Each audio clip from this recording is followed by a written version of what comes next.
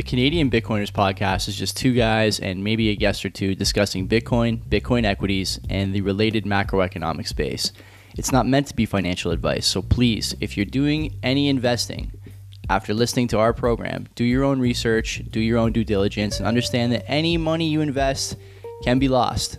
The show is meant for entertainment purposes only, and we hope you enjoy the program. Friends and enemies, welcome back to the CBP, Canadian Bitcoiners podcast. Happy Carbon Rebate Day. My name is Joey. That's my co-host, Len, partner in crime. What's going on over there, buddy? How the heck are you? Did you get your rebate?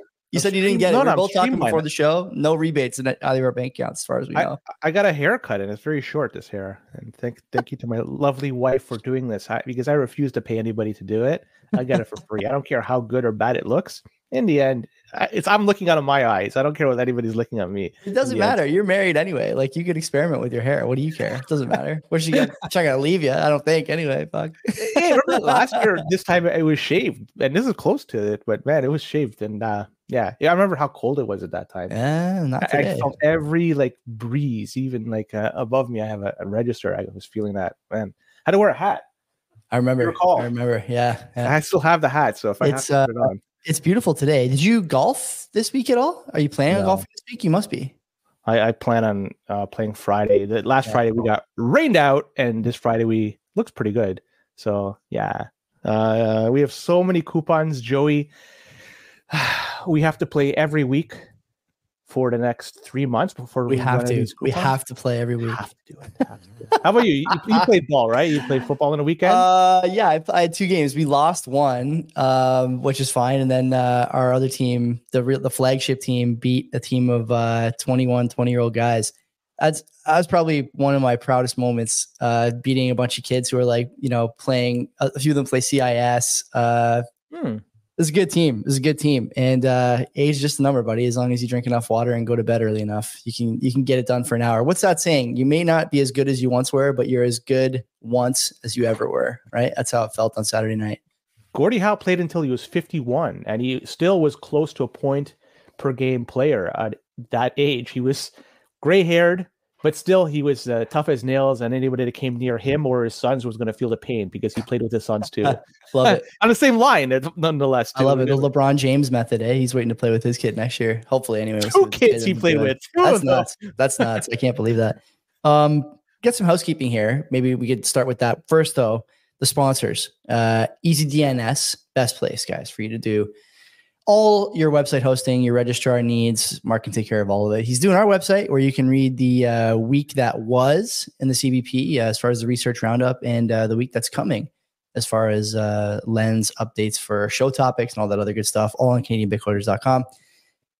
Elsewhere on EasyDNS, VPS, virtual private server stuff. So if you want to do a BTC Pay server, Nostr Relay, you want to do a Bitcoin node, you got some kind of store, you want to sell stuff. I see Hodler's official in the chat. I don't know why you're not using Mark. If you aren't, but you should be. And we've really benefited a lot from his services, and he's opened our eyes to a lot of things that we were doing wrong and things we could do better. And I encourage you to check out our website. And of course, if you want to head over to EasyDNS and start doing whatever it is you're looking at firing up, Mark will help you. Use the code CBP Media. Is that the code? I forget now. But CBP Media is indeed the code. CBP Media. Or just tell him we sent you, or just message him in the chat, or go up to him on the street if you see him. Whatever. He's always willing to help. I think I said last week, somebody messaged me, a viewer of the show messaged me and said they were trying to fire up a domain name and they're having a little trouble. Mark jumped into action right away. The man himself, truly the bat signal style response to any trouble with EasyDNS. So you can't beat it, man. Head over there and whatever it is you're thinking about doing, never a better time to start than right now. Who else we got? Bull Bitcoin. Let's talk about Bull Bitcoin because there's some news on that front. Before I talk about that news, let's look at the offering which they provide people, their customers, you and I, Joey, and our listeners and viewers. Yes, sir. You can buy your Bitcoin. You can sell your Bitcoin with Bull Bitcoin. You have those 2 options. On-chain, fees are going up. So what do they give you? You got the ability to buy and sell with Lightning. Think about that, folks. Lightning is super cheap when you transact in, and they give you that option that you could start using fees. Well, we'll talk about what's going to happen with the fees later on in today's show, but Bull Bitcoin, they give you so many different options. Also with that, you could pay your bills with Bitcoin. So if you have some Bitcoin, you made some massive gains, and you want to start using that to pay some of your bills, well, Bitcoin will facilitate that. So if you have to pay your hydro bill, you have to pay your car payment, whatever the heck you got to pay, you could use Bull Bitcoin to pay your bills with your Bitcoin. You'd also buy gift cards through Bull Bitcoin with your Bitcoin. And with that, you are then indirectly spending your Bitcoin in the real world, living on the Bitcoin standard, just the way Satoshi wanted you to do.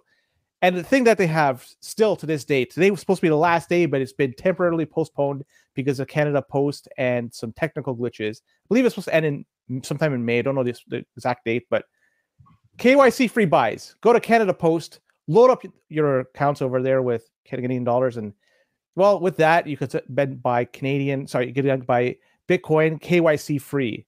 So this was supposed to come to an end today, April 15th, but due to technical issues with Canada Post, this has been delayed until at least sometime in May. Shoot, I wish I had the date handy, but I don't have it specifically. I don't know the specific date. Anyways, use our promo code below if you haven't already signed up.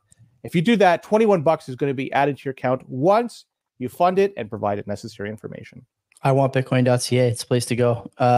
So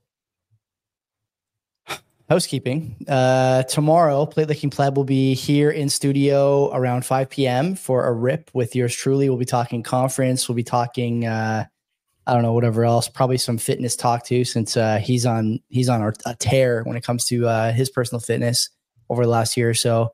And whatever else we discuss, I'm sure it'll be worth your time. So stop in, listen over dinner, ignore your wife while you're eating your steak, and listen to Plate and I instead.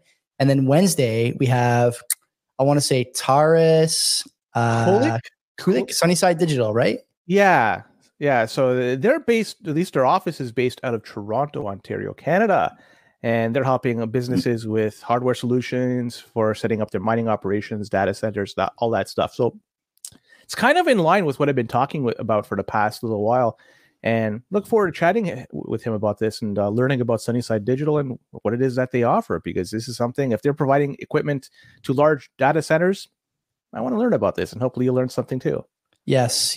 Next week, Len, Tom Karadza coming to the studio with his son, Aiden. We're going to be doing a multi-generational podcast rip. I've heard Aiden, start cutting his teeth on the Your Life, Your Term show once or twice over the years. So I'm looking forward to talking to the two of them and hearing what they think, and also maybe telling Aiden that I need a guy for my Wednesday night football league. I don't know. He's pretty tall. I wonder if he's athletic. We got to find out. I got the football here in studio. We'll just play catch in the park or something before the show or after the show. You gotta show all the dynamics of the game. It's simply just throwing a football and catching it is just one aspect. I take care of most of it.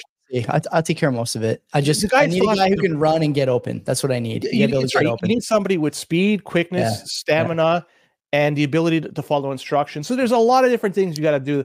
And I guess there's some mental toughness as well, right? Like, is it tackle or is it? It's touch. I mean, you do get hit. I got hit pretty good on the weekend. Didn't somebody break a bone not too, like you were mentioning to me? I mean, that happens pretty frequently. There's a guy on my team. This is a little off the beaten path. There's a guy on my team used to work. You work with, and I used to work with him, right? Yeah. Some broken bones there. I've been hit a couple times below the knees. Like, I missed a game earlier this year because a guy rolled into me while I was throwing. I've seen a guy lose teeth a couple times. I have a buddy actually who a few years ago in a collision had one of his front teeth, I should say, stuck in another guy's forehead. Just absolutely brutal. So but it is touch on paper, as far as insurance goes. So anyway, we'll find out. It's going to be a big week, man. Big week for us, big week for CBP, big week for Bitcoin too. Obviously, we'll talk about the halving a little bit tonight, I'm sure. With all that said, Boost, got any? Let's do the boost. That's a good idea. So Goose boosts 100 sats. Goose 100 sats. But he says nothing. He writes nothing. So he just puts the Mo BTC Dick replied to that, says, "Don't be shy, Goose." So I'm going to give Mo BTC so Goose, write something. I'll be happy to read it, man. That's great. Thank you for the boost. Love it. Gordon, 313 stats. He writes in the last 15 minutes when Bob was talking about ASICs are more than just Bitcoin got me thinking how I need to explore how random, verifiable, generated numbers can help the common person. So I know that he was talking about, I'm not sure if you listened to that part, Joey, where it's just going to be doing something to do with randomly generated numbers and using ASICs in order to do that. I didn't get all the way through it, but I mean, I like at least that he's not talking about stuff like, a lot of these other miners talking about nonsense, honestly, with the ASICs they have because they're so in over their head. But anyway, Bob is really sharp. It would not surprise me if he found other uses for his ASICs. That's for sure. And he said he'll come on anytime. So if ever you want to chat with him about, he's been incredible. Like, we didn't give him enough dap really because we had a scheduling hiccup, I think, last week. I can't remember exactly what it was, but the guy comes on for 2 hours on basically no notice, and he's just full of juice, man. He's all gas, no brakes. You can't get that anywhere. He's an absolute gem, and I'm thankful that he's friendly with our show because, like I said, anytime he wants to come on and just chat anything, even if he wants to talk Milwaukee Brewers baseball, Green Bay Packers football, I'll sit there and listen and try to chat. But anyways, Duggan Roop, 1,000 sats, writes in, love feeling like I was part of the live show, even though I caught a bit of it. Don't tell the fam, but that was the high point of my holiday. Incredible. I'm glad you enjoyed it, Doug. It's always good. The chat is always buzzing on YouTube, which is great. And, we said this before, but one of the best things about the show is that there's this little like petri dish of people who don't know each other except for that they listen to us on Mondays and Wednesdays. And in the chat every week, it's the same people asking each other how they are, how things are going. They're always welcoming to new people. You can't beat it. So I'm glad you came, and I hope you can make it again sometime soon. The Bitcoin Viking, 1,000 sats. Now I kind of want a CBP underwater basket weaving certificate for my wall in the office. We got to print those. We got to sell those, Joey. Official CBP issued underwater basket weaving certificates. They have no real world value. So. I would love to do that. My wife has her hands full with work, but there's a few things in the works here in the creative studios. One is a gold machine gun index suit. I love that. Made out of velvet. A gold machine gun index shirt, and the other, I would do the underwater basket weaving thing if you wanted. Just print a few certificates. We'll just send them out. People with the biggest boost every week. We'll just send you a certificate or something. That's a good idea. Yeah, we can do that. We'll figure it out. Bitcoin plus food, 2,500 sats. He was the big chief this time around. Have all my sats. Hallelujah! At last, UBI works. Give me a basic income so I can live as a simple human being and release my creative potential. Joey, I'm not sure how much feedback you got from that last interview with Floyd Marinescu. Marinescu, yeah. Did you listen to it? I know we don't listen to each other. Did you listen to it? What did you think? I think you pushed back a little bit. I wish you pushed back a little harder, but I understand why you didn't. But some of what he said, I just wanted to go through the speaker and just okay. I agree with what you're saying. There's sometimes I think that when we have guests, and we talked about this like 2 years ago, when the show started to get a little traction, people were mad when we were pushing back. I'm not going to argue with people on the show. I think that Floyd and I disagree on some things. I told him that before the interview, I told him during the interview, and I told him after as well. But I got to say, there's some people who have, and I said this during the show too, but for those who didn't hear, there's some people who have ideas about how things should be and how they should work and no skin in the game. They have no skin in the game. They've not planned anything. They've not proposed anything, but they are the loudest. They are the screechiest voices in the room all the time. You know exactly who they are. Oftentimes it's like politicians or, business people who just they're not going to be affected by the things that they're proposing. Floyd is not like that at all. He is going to be directly affected by the things he is proposing. And I appreciate that about him. And that's one of the reasons I wanted to have him on. The other reason I wanted to have him on is because I think he's onto something with the value tax. I don't know about the UBI thing, but I think he's onto something with the value tax. You're shaking your head. What do you think? Well, let's just run through this. What if there was a land value tax that would be instituted? And I was assumed that it'd be a phased-in approach. You wouldn't reach maximum taxation within, year one. That's what I'm assuming. I'm trying to be realistic here. But even if you do a phased-in approach, let's just play it out. What do you think is going to happen with the value of land and homes? Yeah, I think it starts to decrease a bit.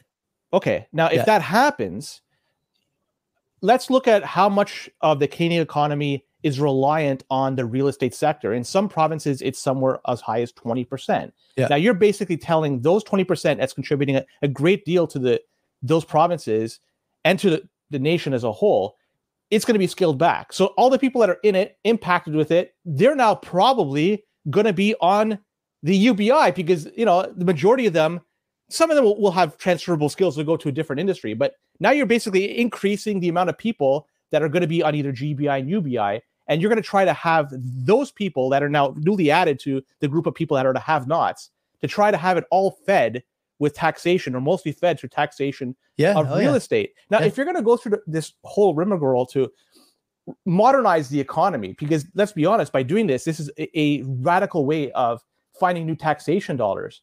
If you're going to do this, why not just, you're going to torpedo it? Okay, let's torpedo it, but let's go with the hard money. Let's use gold or Bitcoin to back it up. So if you're going to do it, let's not do it half-ass. Let's do it with our whole ass and do it the right way. I think you have a point there. Yep. And if I have to say one more thing, if you're ever going to do something, this is low-hanging fruit.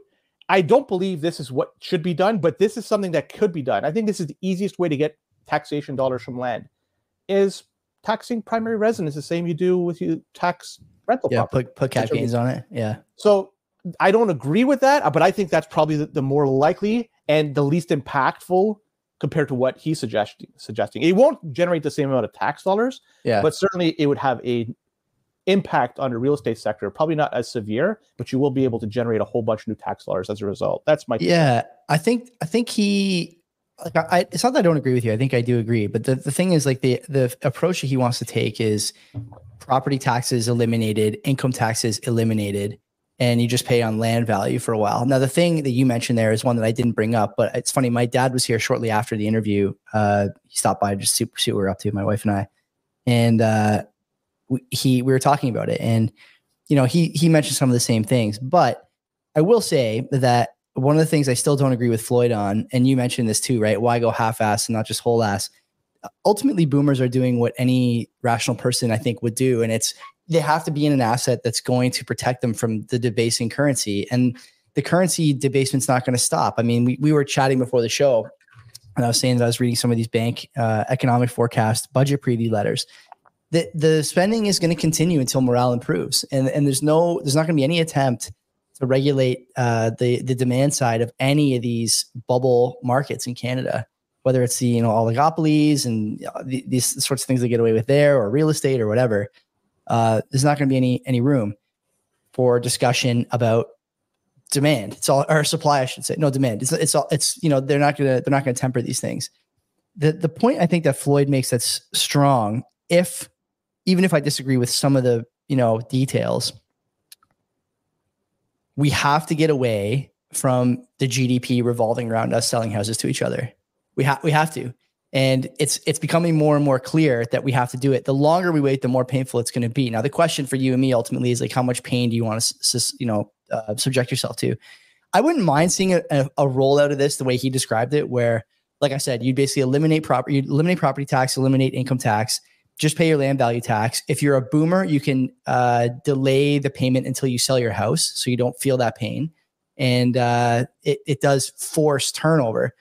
I think ultimately the other thing that he doesn't get right, and it's not for lack of understanding the problem. I think he does understand the problem, but I don't think he's looking at it the right way. Is land value, when he talks about how land value that's accrued is accrued outside of any work done to proliferate that land value, right? To increase the value of the land. The house I own, for example, goes up in value $20,000 a year. What did I do? The land went up in value. I would argue that's actually not the case. I would argue that the people who live in the area do something, oftentimes by doing nothing, to increase the value of property. There's no crime. There's no problems. There's a sense of community here. The longer people stay, the more stable the neighborhood becomes, the more value the land has, because there's people who are well-to-do and stuff like that. I would argue that accrual is based on human action, even if the action is taking no action. And I think that there's something to that. And I would argue as well that at the end of the day, the more sort of prescient thing to do, and the thing that would cause less pain but still produce a similar outcome in terms of affordability, we have to talk about the spending side. Stop spending money on dumb shit, at the sort of 3 levels of government, and start spending it on services that bring people who need houses to communities.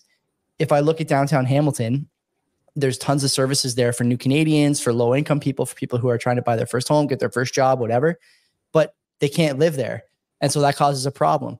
start sending those services out to, I don't know, Grimsby, to Waterdown, to whatever, right? These places that are a little more rural, a little less dense in terms of population, and you fix some of these problems. Now, there's a discussion to be had, and I don't want to go on too long here. This is a discussion to be had about what you can and can't force newcomers to the country to do. I would say you can force them to do any goddamn thing you want if you want to come here.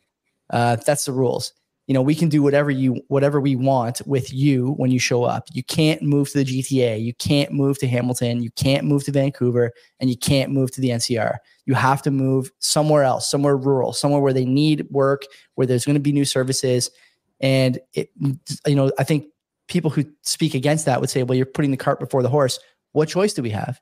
We've tried the other way. It doesn't work. And these are difficult conversations because you're ultimately, I think, you're othering a certain variety of people, but this is the nature of the game at this point. We have to be realistic about what's happening, why it's happening, and who it's happening to.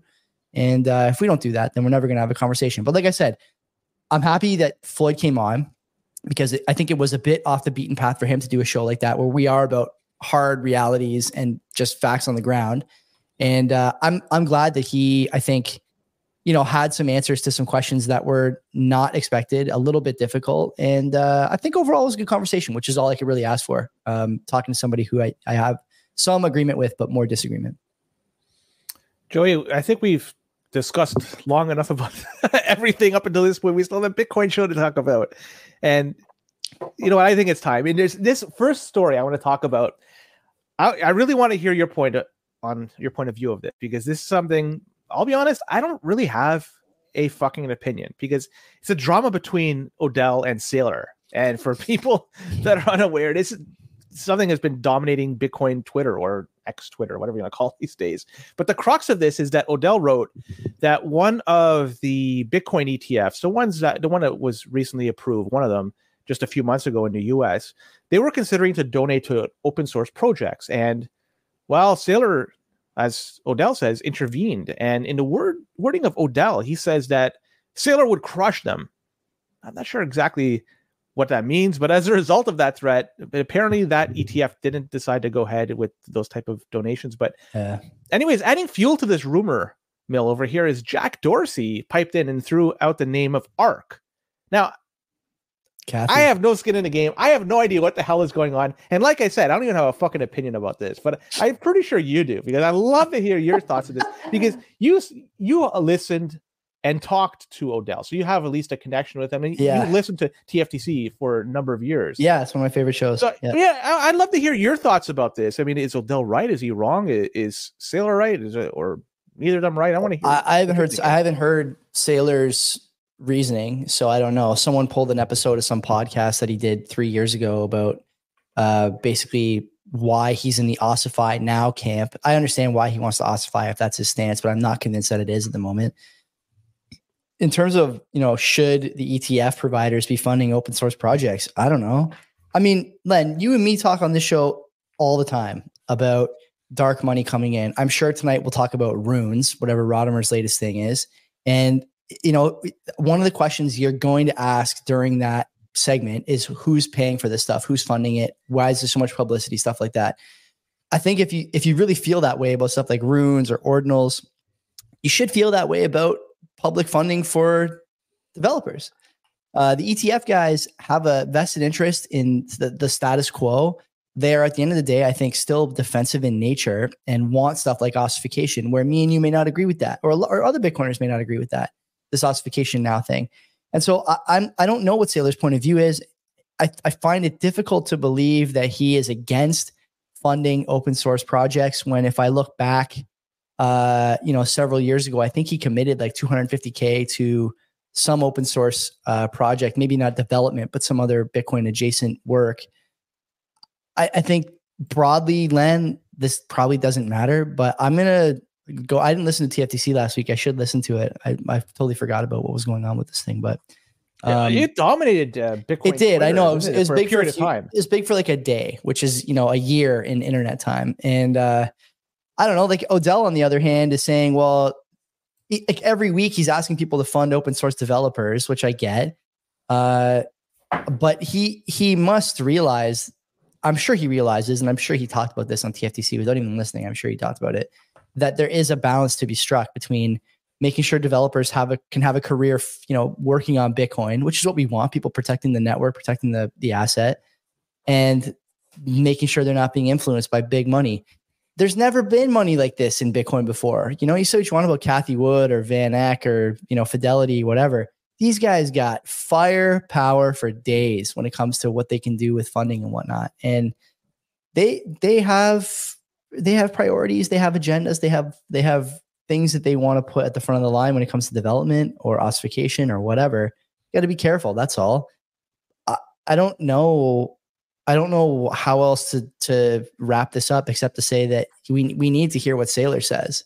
And I would expect in the next couple of weeks, he'll do another podcast. He's about due. It's been a few months since he did a podcast appearance or a YouTube video or whatever. So let's hear what he says about it. If he truly is anti open source development support, then let's hear why.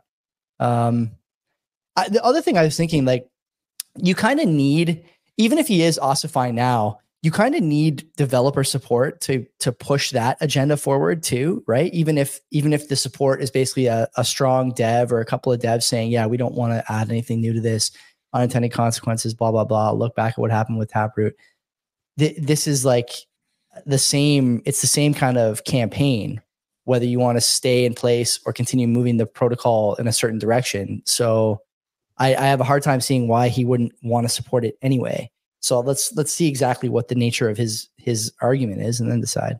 You don't care, I guess? You said you don't have an opinion. I'm surprised because you've been pretty strongly opposed to some of the stuff that's happened on Bitcoin in the last little while. That stuff has been the result of support from maybe shadow money, maybe not, maybe some regular standard money from people who we know and have talked about and maybe even talked to. So I don't know. The chat's buzzing here. It really is. A lot of this is so far outside my control. And the reason why I really don't have an opinion is because I am guilty of donating to developers that I've liked, be it Bitcoin core developers or even projects or others. Yeah, related. Of course. Yeah. And I've done this. And I'm going to be perfectly honest here. In the grand scheme of things, I'm nothing. In terms of what I own and what I donate is fuck all. But if I'm doing it and it's not life-changing what I'm donating, but it's a token of my appreciation of the work that they are doing or what they plan to be doing, just because of the ideas they have and what they're trying to develop and what it is they talked about to date. I'm sure other people with far more capital behind them, like Bitcoin, for instance, they're doing the same as I am and doing the same thing. Now, it's not to say that people are only funding things that are good for Bitcoin that I choose that are good for people are funding everything. And that's fine and dandy. Like, this is the reality of it. This is capitalism. You like something, you buy it, you fund it, you go from there. The unfortunate thing with we're talking about capitalism today is the money, unfortunately, that is being used could potentially be just created out of thin air, not something that is generated through proof of work. So if it's created out of thin air, then it's easy to sway or at least attempt to sway how things are going to be developed. But me being a node runner gives me a little bit of power in terms of what I want to verify in terms of my own idea, what I think is Bitcoin. And if there's ever a change in focus, I mean, I could run whatever I want. I have that ability and I could just go my merry way. So I have, in my opinion, a heck of a lot of power, and a lot of other people have that power too. We experienced this in 2017. We had big money, powerful players involved. And who won in the end in that war? It was the plebs. It was the people that had the ability to run the fucking software. And they kept it like that. They're still able to run the software with with fairly modest specs. So I'm just going to leave it at that. That's why I don't have that much opinion. A lot of this is so far outside my control. What happens, but I'm going to control what I can do. I'll run a node and I'll make sure that I'm supporting the protocol I like. I'm talking to all caps in the chat, and he's talking about how it's like Dorsey's camp versus Saylor's camp. Dorsey is open sats, Saylor is not. And Saylor's the MSTR thing. Like they're a Bitcoin development company now, right? So maybe that's another moving piece here. I hadn't really considered because they haven't done anything. There's been no yet like results, right, from that camp. Yeah, but there will be presumably. We could expect that to be the case. It could just be vaporware too. It could just be always the carrot being dangled in front of us is a turtle carrot, and hey, where is it? What is it? I don't know. I think we got to wait and see where some of the chips fall here. But it's interesting that this quickly there's already basically a dispute between, you know, maybe the preeminent Bitcoin maximalist and the preeminent fiat facing Bitcoin guy. Right. And that says something to me. And it's an example of what we're seeing in a few other places, maybe not as severe and not as publicly visible, but they're starting to become they're starting to show fault lines are starting to appear basically between a couple of different camps in Bitcoin on a couple of different fronts. I'm sure we'll talk about a few of them tonight. I think now is a good opportunity to just at least touch upon ruins, and we discussed a little bit more. I don't want to get too much into I thought for sure you were going to call them ruins. Just for the shits and giggles. That's but actually, I guess not. I can't believe I fucking missed it. But anyways, ruins. Anyways, they're built. This is what Casey Rodimer says. This is straight from his tweet. I'm not fucking pulling this shit out of my ass. He says that ruins were built for degens and meme coins, but the protocol is simple, efficient, and secure. So he's basically outlining this is for people that are just doing meme coins and fucking people just want to roll the dice. Mm-hmm. The reason why I'm bringing this up now is because this stuff, Casey's the dude that was behind the whole inscription / ordinals fiasco. And if anybody recalls, it partially drove up the price of fees, BRC20 tokens too. So in terms of ordinals and inscriptions, he's the guy that was, I would say, instrumental for at least spawning this to the world. And now this thing is going to be the same type of thing, and it goes live on the date of the halving. So the date of the halving is expected to be on April 20th, give or take a day or two. I'm not sure. A day, actually. Probably not two. So this, if you look at the transaction fees right now, the miner fees, they've been steadily going up. I don't know if it's in anticipation of this going live or anything, but I suspect if you have not consolidated your UTXOs, and I've been banging this drum for quite some time, it could be worse. It could be worse for a period of time. I don't think there's going to be a sustained, and forgive me if I'm wrong on this, this is not financial advice. I don't think there's going to be a sustained, high 3 figures or even 4 figures sats per VByte. Yeah, I mean, it may happen that it may be for a period of time, a brief period of time. Eventually, the fees come down. It takes some time, but fees do come down over time. But the only thing I would say, if you haven't yet done consolidation of your UTXOs, and if you think that right now the fees are manageable, you want to stomach it, my suggestion is at least look at the option of doing it now. Do your own research, of course, because things get really dicey in the future. And if it does, for how long? I don't know. But even All Caps is saying open some Lightning channels, which makes sense because that gives you the ability to transact in a relatively cheap environment after you open your channels. But man, this is going to be problematic, I think, for at least a few weeks right after the halving. And it will take some time, but we will get to a cheaper fee environment. But how long it will take could be a couple of months. I'm just looking at this Rodamore tweet. Yeah, man, I think this is it's stupid. It is stupid. There's no other way to describe it. It's for degens, and he says as much. These guys they're not using Bitcoin for what you and I want it to be used for. They're within the rule set, fine. But to your point, Len, I think the thing for even the people who are the most hyped on runes, whatever this is, it's like shit coins, I guess, these Solana tokens basically, but moving to Bitcoin. Some of the Solana tokens are hilarious, by the way. I can't repeat them on the air, but I definitely recommend checking them out. The thing that I think we can take some solace in is that you'll remember how just in your face, popular, screechy the ordinals people were when they first took off, right? It was huge. Everyone was talking about ordinals and inscriptions. This is going to be the next big thing. We're bringing people to Bitcoin. It's going to support fees, blah, blah, blah. That was all horseshit. It all died down, over the course of 3 months. Then you get a wave again, then it dies down again. Then you get a wave again, then it dies. I think that is broadly done. And again, like one of the things I'm curious about is how much is Casey making on this stuff? You know, he's certainly making change in the rap lyric sense. He's making money. I don't know why I said that. I know he's making money. He's making money on Hell Money podcasts, I think, because they just had French Montana on.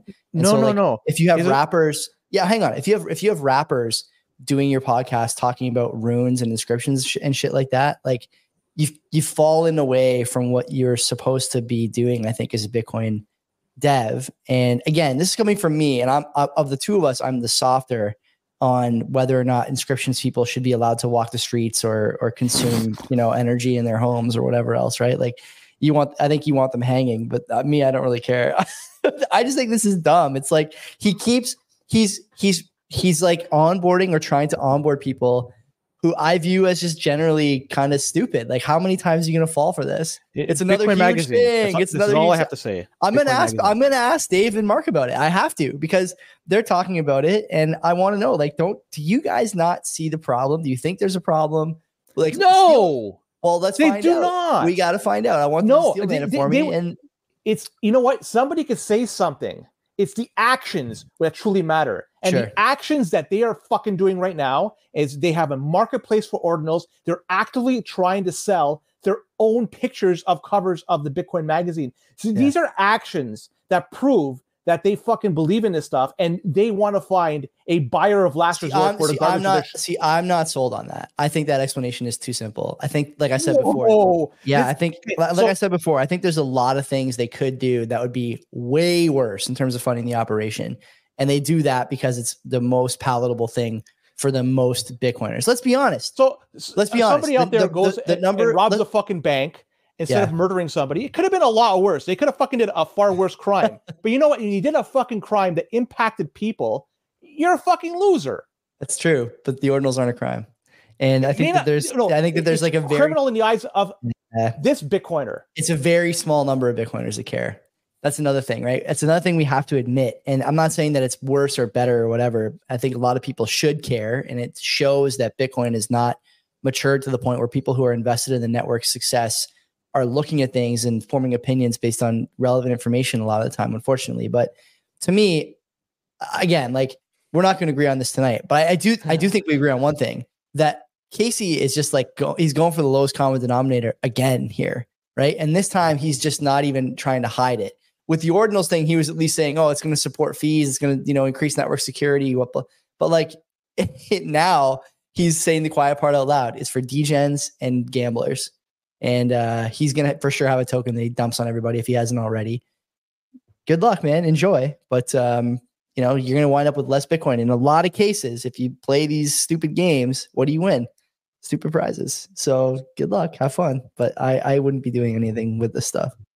Nor will I. I think the and by the way, there's going to be people in your life who are like, "Oh man, I made tons of money on this stuff." Almost all those people are going to be lying.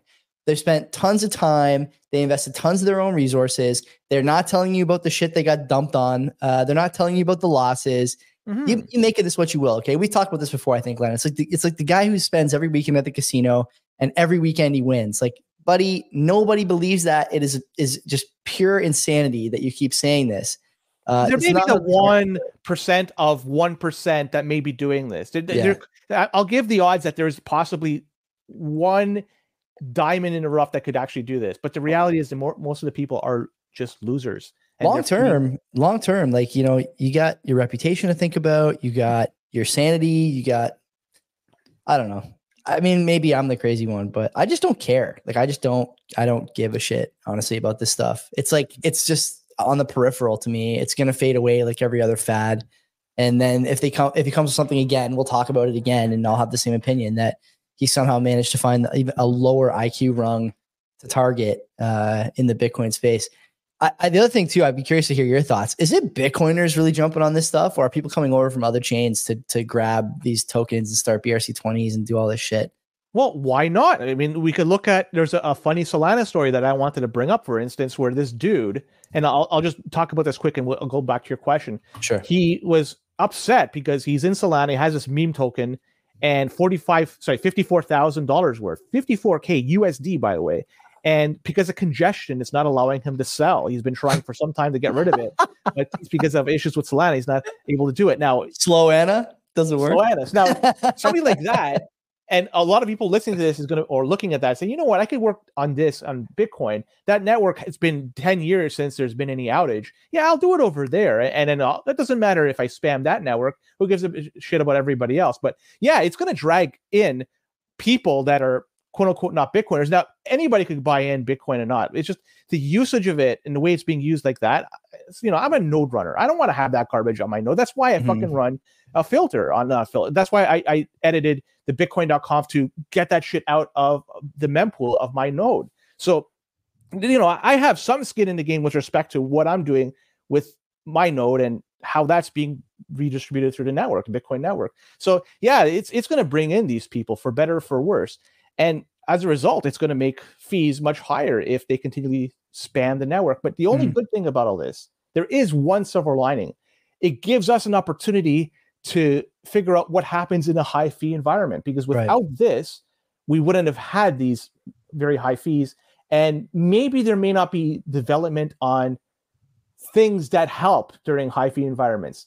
Not to say that everything that they're being developed right now is good, but it's opening up people's eyes, and maybe they're funding things that are deep to be decent, like Lightning, for instance. And I know Lightning has has limitations with its capabilities. It's not scalable given right now. I know channel factories could potentially make it scalable, but we need stuff like that. Not the shit that's going to be like side chains and shit. Like we need stuff that's actually Bitcoin. It gives people the ability to fucking transact with it cheaply and still have to manage your own Bitcoin. And I guess with this high fee environment, it's going to give people an opportunity to look at options, build upon them, and maybe fund some of these things. Let's accelerate that thing. Mm-hmm. Yeah, I'm with you there. It's a good silver lining. We talked about that before. I think that's true. I don't know, man. The other part of me is like, are these people who are playing around with these tokens ever going to be Bitcoiners anyway? Like, probably not. That was the other thing Rodimer was saying. Like, we're going to get people into Bitcoin via the sound money, via the shitcoin stuff, and then they're going to be addicted to sound money. Like, I doubt it. The guys who are trading Greta's Milkers token on Solana are not coming over to Bitcoin for Austrian principles. Like, they're not going to go read Mises after trading, Geo Bowden or whatever. It's just not going to happen. These people are not, they're not like us, I like the Elizabeth Warren one. I'm not going to say what it is, but she's my favorite. I like her. You know what? Do you think she's going to be around in terms of elected official in, say, 2 terms? She's in her mid 70s right now. So she's going to run for this one for sure. Yeah. And if she could, wins, I mean, what about, like, she's going to go Feinstein? I don't think so. Like, literally die in office? That's so fucking weird. Like, I personally think she understands that there's more to life than being a politician. And, there comes a point in time in somebody's life, they look in the mirror and say, it's just not worth it. And you finally embrace your true calling.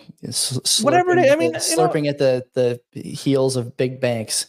Hey, man, she could do what she wants. She is a lawyer by trade, I believe. Yeah. So, whatever. All the more power to her. She'll do great on speaking engagements because, given her pedigree, what she's done in politics, and she's ran for president, right? At least tried to become. Yeah, she can finally take private jets without hiding behind her more portly staff members upon her departure. Yeah, I like Liz Warren. Let's talk about something I think you've been waiting for, Joey. This is some interesting information. I don't know if you mentioned it last week or 2 weeks ago on the show, but it's something you said recently, because information that's being reported right now that we're getting from publicly traded companies that have been buying up one of the Bitcoin. Yeah, 13 Fs are being filed. They have to be filed before the end of Q2. So I wrote that in the newsletter maybe 2 weeks ago. You're right.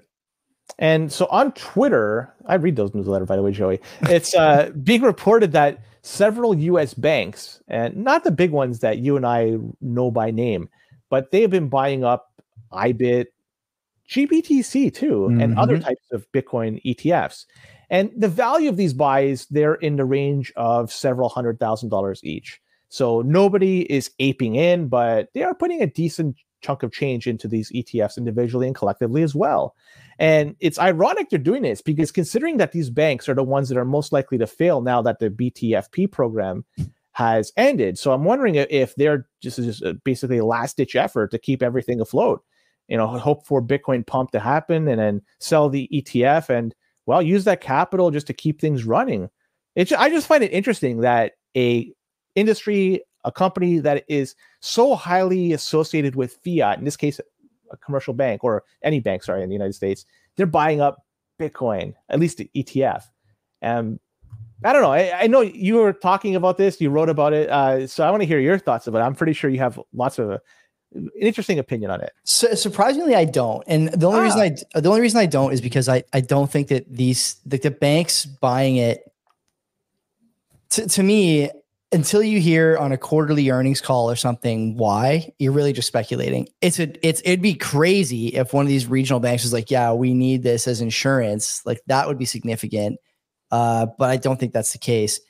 I think that I want to see like a major company, corporation, or one of the sort of named banks in the States buy this stuff at a pretty solid clip before I celebrate the 13F filings. But I do think that's the signal, and that kind of does cut through a lot of the noise about, these FinTwit accounts talking about Bitcoin down on word that the world is ending, even though it's insurance against the world ending. Like, the Bitcoin spot price is the only thing trading Sunday afternoon. So, unless you're in oil, gold, or Bitcoin, everything else is closed basically, and that's where you're going to see risk expressed, even if it doesn't necessarily reflect the nature of the asset. That's just the way things are in Bitcoin. We're gonna have to deal with that for the rest of its existence. As far as these other 13Fs, I mean, there's a number of them coming out over the next quarter. The thing to note is that now the starting gun has gone off. I think in the newsletter I noted that, I think it was Macroscope who tweeted this out, but the one sort of speed bump to all this is who's going to go first, who's going to be the first to announce. And so we've seen now a couple of banks, a few other filers come out and say, here's what we got. We bought 100,000 shares, blah, blah, blah, whatever. And I'm looking forward to seeing who else announces more than anything else, because I think there's more people thinking about this than before. And don't forget, Len, one of the reasons banks might be buying is because, as we mentioned here in Canada, Fidelity, for example, talking about adding big spot Bitcoin ETFs to some of their conservative, basically like ETF vehicles, ETPs. I wouldn't be surprised if that's why some banks are buying too. They need to have it as part of their exposure profile for some of the products they offer in-house. It's good still. I think we've talked before about how these products are how you get the marginal Bitcoin buyer, someone who would never buy spot, has really no interest in Bitcoin or learning about Bitcoin, but wants a product from a bank they trust, and the bank they trust has a 1% allocation to IBIT or to GBTC or whatever. So it's good. I think it's good. I think the ETFs have broadly been great for Bitcoin. The price now obviously pulling back a little bit, but it's hard to deny that seeing TD put out, I mean, this is from Ledin's team, Maurizio, that DM me the tweet too. And I had a laugh about it. I'm like, it's crazy that 2 years ago, they were debanking companies like Ledin, and now they're running ads about the halving. 2 or 3 years that changed. That's going to continue to go our direction. And I'm psyched about this. I'm wondering, Coinbase's earnings call is like in 3 weeks, I think. So I wonder if they'll talk about it, since they're the ETF holder. I wonder if they're going to talk a little bit about who they think is buying or whatever. Can they talk about it? I'm not sure. Be curious though. That's going to be an interesting earnings call, because it'll be the first one since they started their ETF custody product. I'm curious though, why nobody's gone down the MicroStrategy path, because it's too much career risk. That's all. We talk about, I think that's really it. What's the difference? I mean, aside from, I guess, capital gains, but what's the difference between buying some Bitcoin or the equivalent value for the ETF? If you're doing it just for adding it to your balance sheet, I mean, it gives you it's a different type of buy. One, you're relying on somebody else to manage and hold it and control it. Talk about the ETF versus you, where you could do it and you could manage the keys. So I would say inherently there's less risk if you were to buy spot, and just hold on to it. If you understand how to, it's not like, they just can't do it, right? Like SB has talked about that. They just can't. It's not. There's no legal framework for it. It's wait. It's really there's all no there is to legal it. framework. For holding- MicroStrategy's for been holding doing spot. it. Yeah, MicroStrategy is its own animal. It's basically Saylor and his cronies, right? Like that's. But this is a copy pasta thing because they are a publicly traded company that operates within the walled gardens of the SEC. No, if you're they right. can You're do right. it, anybody can do the exact same thing that they're doing. That's where I think maybe you're even wrong, alter because it. you have to get your board on board, and the boards of other significant treasury publicly traded companies are made up of people who are all defensive and conservative in their approach to the treasury. Because if the treasury suffers thanks to their decision making, it's their career that they're risking. If the treasury suffers after Saylor, if Saylor does it and the treasury suffers, Saylor was a relative unknown before, he'll become a relative unknown after, and that's it, right? He returns to the dust from whence he came, and that's all there is to it for him. But if someone like Ackman, for example, is on the board for a few publicly traded companies, if Ackman suddenly comes out and is like, hey, we need to put Bitcoin on the balance sheet, we have to issue equity to do this, we're going to dilute all the shareholders and sell them on. I didn't frame this right. In terms of what they're purchasing, in terms of ETF, why not just buy the equivalent of that? So instead of aping into fucking Bitcoin, you're just buying a little bit. You're buying a little bit of ETF. No, I'd rather ride the spot. Same deal. Yeah. Right? It just gives you more control. It gives you more flexibility. I don't think it's the same deal. I think there's a lot of legal cloud over spot and holding. Don't forget, MicroStrategy doesn't custody either, right? Coinbase custodies for them. They do for them, yeah. Yeah. Maybe time to modernize things and to show that to the world how to properly do it. Somebody I would CBP. I'm just saying, I wouldn't hold your breath. I mean, our board is me and you, so we don't have to make any decisions. We gotta go public. I think it's time to go public and show the fucking world how this thing is done. Not what we're talking about. Let's talk about a company, MetaPlanet. I think it's a good segue to this. I'm not sure if you heard of these guys before, and I'll probably forget about them next week too, because it's a Japanese company. They started off as a budget hotel operator, and now they've transitioned to a Web3 company. I'm not quite sure how this fucking transitions to that, but hey, it worked for them. Anyways, for the time being, they're the topic of discussion. Why? Because they have added some $6.5 million of Bitcoin to their balance sheet.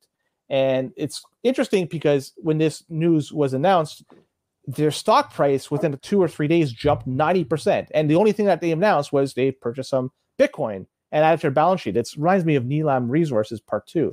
Not sure if this is the same thing, but either way, they say that they're trying to minimize their exposure to the yen. And their timing of that was really good, because if you look what happened to the yen in the past few trading days, hasn't been doing all that well. So in terms of the reaction of investors seem to have loved this type of announcement. It could be another Neelam Resources pump and dump, but hopefully MetaPlanet, they have the necessary resources to make sure this is not a pump and dump. I don't know what the fuck's going on over there, but investors love it. But the fact that it's done like this, I'm wondering if other companies are going to follow suit, right? Like, you have a company that simply just announces we're buying Bitcoin, 6.5 million is a decent amount. Stock price jumps 90%. Now, why can't other companies do that? And then also raise the same type of hoopla, and then their valuation of their company goes up just because there's a lot of jazz surrounding that. Like, by the way, the CBP added some Bitcoin again this month. So if anybody wants to talk, we bought the dip. We'll continually buy the dip, or even fucking the highs. We don't give a shit. But anyways, story for another time. But yeah, there you go. Like, investors, for whatever reason, love this type of news. This company jumped 90% in value. Why? Just because they bought Bitcoin. So maybe this is going to give reason for other companies to do the same thing. Man, I don't know anything about. I know nothing about this company. It sounds like you know nothing about them either. Like, I don't know. I'll forget about them by next week, guaranteed. I don't know anything about them at all. I just, again, like, it harkens back to during the run up in like 2018, 17, 18, companies like Polaroid or Kodak, whatever, becoming like blockchain companies. Long Island Iced Tea becoming Long Island Blockchain. Like, these guys, I guess that adding Oracle to the balance sheet. Oracle never did it though. They never. I know. Do you remember that though? That I remember Larry Ellison was like our god for like 3 quarters worth of earnings calls in a row after Elon bought. We're like, oh my god, this is the day Oracle's going to buy. And this guy's probably in his house like, what is wrong with these guys? What's going on the internet here? Anyway, I wish everyone the best in Meta World or whatever that MetaPlanet, man. MetaPlanet, whatever right. I'll forget the company's called. Don't commit that to memory. I don't know what to make of all this. I mean, Who's buying companies like MetaPlanet based on 6 million in Bitcoin added to the treasury? I don't know. Not me, not you. I don't know who's doing it, but somebody who's is. buying meme coins. Who's fucking generating these meme coins? I don't know. Oh my god! But you know what? I get it's the same type of investor, and it's kind of involved in those things. They're looking at probably. I like MetaPlanet coin too. I'm going to invest in that as well and fucking run with it. We should have did that, by the way. Anyway, I just want to start. I want to run a stream of just like the most foul language Solana token tickers. Like some of them are just unbelievable how good they are. You will get canceled. Immediate strikes, cancellation. No, it's not just strikes. It's cancel culture will fucking get you. Oh, some of them for sure. Yeah, they're absolutely brutal. I know. Nasty stuff. So definitely something you can't repeat in public or even in private settings too, depending on your phone's listening to you for sure. Yeah. Fuck yeah. So I only think about them. That's as far as I go.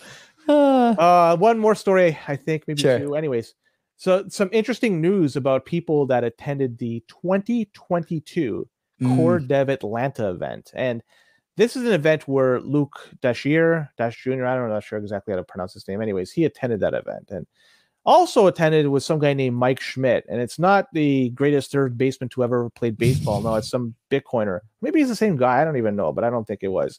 Anyways, the FBI wanted info about the people at the conference because this happened shortly after Luke's stolen Bitcoin saga took place. If you remember, he was storing it on his NES, and all this info. It's they said the FBI was telling them you can't disclose this information to the public, according to the FBI. But 1 year expired, so this guy Schmidt came out and revealed what he knows. Mike Schmidt is with Brink, so the info with the FBI, they were seeking on attendees their information, GitHub usernames, first and last names. That's the scary one. Email addresses. So I guess moving forward, a lot of people out there are going to probably use the pseudonym Pablo. That's the name I like to use. And there's probably going to be a spike of Pablos within the Bitcoin community. So if you come up to me and you see me in public, remember I'm Pablo. But this whole thing is really fishy too. Like there's something that's it doesn't smell right with me because with this whole stolen Bitcoin fiasco, was it the PGPs were compromised or something? I can't remember the specifics what happened to Luke, but either way, man, this is something else. It's leaving a sour taste in my mouth. And I don't know what to make of this, but it's fucked up, man. And for anybody that's going to be attending conferences, be very careful what information you put down. That's all I'm going to say. Yeah, same. I don't really have much to add except like, the conferences are a weird honeypot. And I say this, of course, in advance of having Plate Liquor on to talk about the Canadian conference. They are a bit of a honeypot because, there's a lot of different places where you can get got during a conference. You're staying in a hotel or an Airbnb, you're driving in, you're renting a car, you have your, conference data, your purchase data, all that stuff, right? You're going to the bars with all the people from the conference. You're wearing Bitcoin gear around. Like the OPSEC's not great. Let's just call it what it is. That's in the best case scenario. But then when you factor in that the feds might just come knocking and be like, give me the guest list and make sure you give me everyone's GitHub name too, because if you don't, you're going to jail for an undetermined amount of time.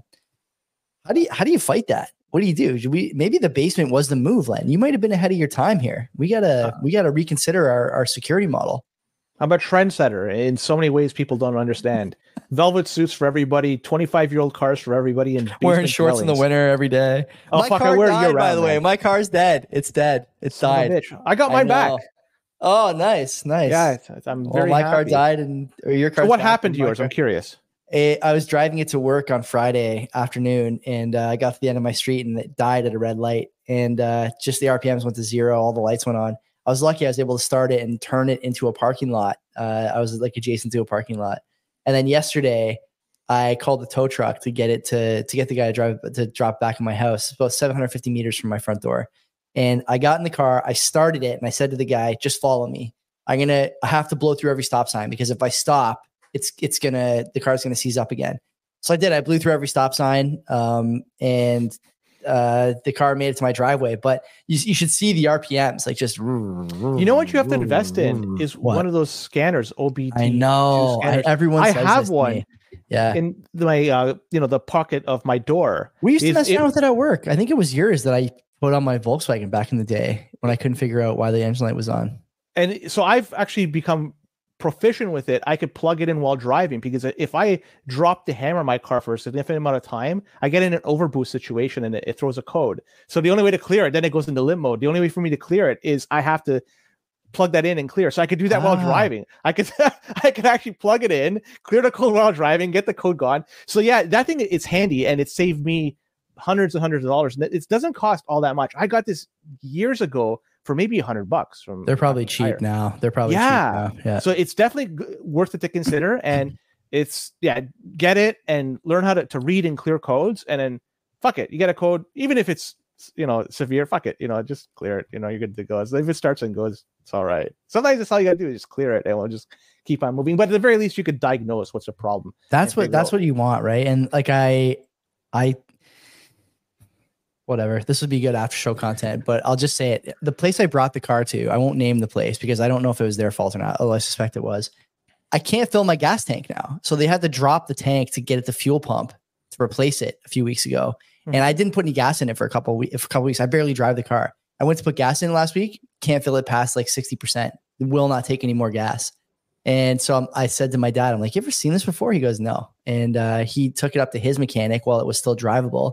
And that mechanic up on the mountain is like, this is a hack job. Like these guys, there's oil all over the place. They didn't really diagnose like any other problems. Like it needs a lot of work, right? That car needs like bushings and stuff. Like it's on its last legs anyways. But if I had known that all that work needed to be done, I wouldn't have given these guys $2,000 to fuck up the car even more. And so now, the pump they replaced, clearly not working. The gas tank they put back, clearly not doing the right thing. It's clearly not reading properly with the nozzle at the pump. And I got to call tomorrow. The guy called me today and left a message. But I'm going to call him tomorrow. So it's just the sensor showing it's not full. Like it may be physically full, but it's not full. It's not full. It's not full. There's not enough money going in there. Oh, okay. So it's not full. Bubble or something. Who knows? But the problem is that it wasn't doing that before. It is doing it now. And that the problem I took it there for is still happening. So what did you charge me for? Yeah. Like I'm out $2,000 on labor and parts. And anyway, doesn't matter. These are first world problems. You got to get a car you can just piss in the tank. And I'm using my dad's right now, but I'm going to buy like some kind of $20,000 car or something like that. But we'll see. Anyway, stay here. We'll transition to stay here if you're on audio or video, I should say. And if you're not, then just hang on till tomorrow for the audio second part. And we'll see you then. Yeah, don't be a cock. Are you a fan of the old school NHL 94 game on the Genesis or SNES? Why not check out my show, the NHL 94 podcast? From tournaments and tactics to the people who make up this community. Check it out wherever you listen to podcasts or find it on YouTube.